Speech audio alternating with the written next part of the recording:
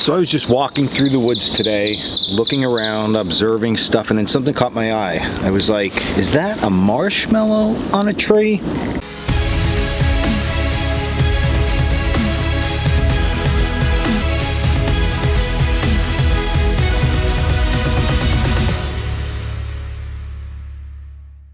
So literally right there. What's up guys, Dan here, Coalcracker, Bushcraft. So that's not a marshmallow on the tree, that's actually a mushroom, a young mushroom, a Reishi mushroom. Now many of you might know that mushroom looking like this, but not really looking like this, and that is because, as I said earlier, this is in its very young stages. So we're going to harvest that, and we are going to get some more because we are in prime location, prime time of the year for these mushrooms. Right now I am standing in an area with tons of eastern hemlock, and that's where these mushrooms grow. So the tree that is on is dead. That's what we're going to be looking for. We can also look for down trees that the mushrooms might also grow on. Now, a very easy way to identify eastern hemlock is it is an evergreen. It has very small needles, but the giveaway every single time, and I got to give credit where credit's due, my friend and instructor Mike Gasper told me this one a long time ago, and it always stuck up here, is on the back side of the needle there are two small racing stripes. So these two stripes, you do have to look very closely. They are white and they go down the length of the needle. Dead giveaway for eastern hemlock. Okay, so this is the beginning stages of the Reishi mushroom. Okay, right now you can see it's getting a little bit of yellow color on the outside, but it has a creamish color all around. Now on the back side closest to the tree, you're going to see that yellowish color again. Ultimately that is going to turn orange, and this thing is going to look like a shelf. Then you can also see the start of another one right here, just coming off the tree, and it looks like one right here. So when I cut in, you can see what the inside looks like a typical mushroom. It's very soft and delicate at this point still, so this is going to be great for us to take back to the cabin and eat. Now typically when you think about Reishi mushrooms, you think about the medicinal values of those, and we're going to talk about that as they're cooking. But at the young state like this, definitely edible. You can eat them. There is nothing that's going to resemble this on hemlocks, so as long as you understand what they look like and you know it's a hemlock tree, you should be good to go. And now we're going to go look for a little bit more, because where there's one, there has to be more. So not far from where we just were, here we have some more mushrooms going, okay? And we're gonna harvest some of these and take these back also.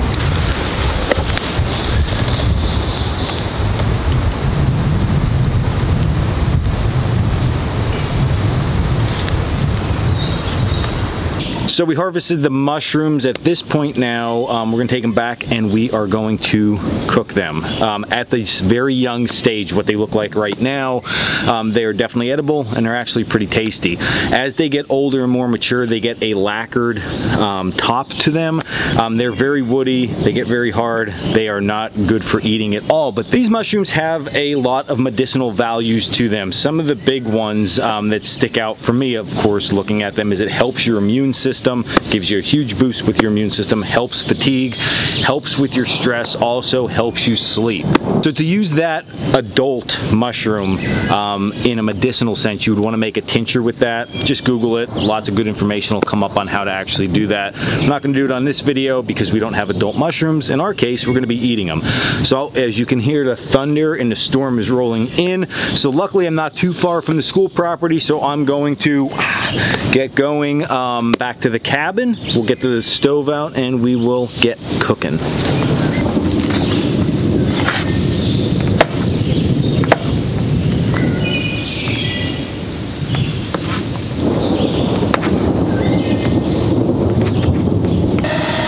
right, so we're gonna get our pan hot, okay, and then we are going to add some olive oil to it, and we are gonna just sear these mushrooms on both sides, make them a little bit golden brown, and it will be delicious. Just made it back to the cabin in time. Super driving rain, lightning, thunder, it is wild out, but we got the stove moved, and we're gonna be good to go here in a second.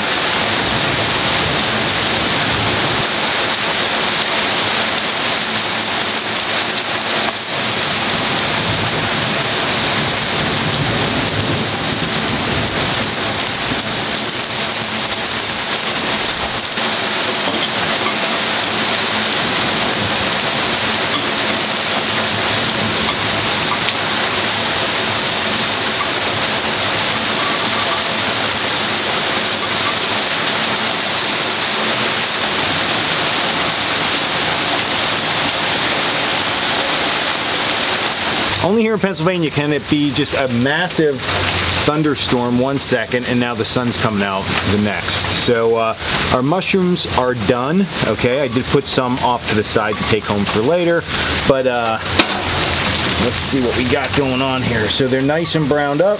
Like I said, a little bit of olive oil with those.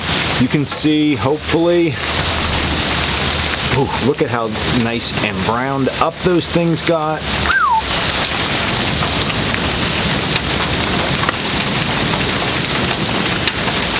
So good.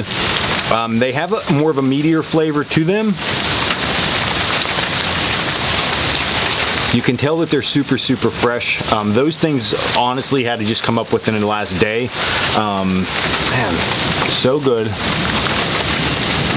If you're in a hemlock forest this time of the year, early spring, and you can get out, now you know what you're looking for. Again, research everything online when it comes to mushrooms and edibles and stuff like that to make sure you're 100% positive with the identification before you eat anything. But in this case, of course, same thing, but these are pretty tough to really mix up. There's nothing else that's going to grow on a hemlock tree that's poisonous that you can't eat. So find your hemlocks, find your reishi mushrooms, cook them up if they're young. If they're older, great for medicinal stuff. And yeah, that's all I really got for today. I'm going back to eat my few little mushrooms here, and I have a whole bunch more over there I can cook. So I hope you enjoyed this video. I know I'm not enjoying this weather, maybe when the sun comes back out, but we'll get it all situated. Thank gosh for the cabin today and not being too far from it. So again, thanks for joining me on this little trip. Cool to be able to share everything with everybody that I get to go out and experience here and with my life. So I hope you enjoy it too. If you do, hit the subscribe button below. You can also head over to Coalcracker.bushcraft.com and check out our gear and our merchandise and our classes, all that good stuff. And until then, find some mushrooms and stay in the woods.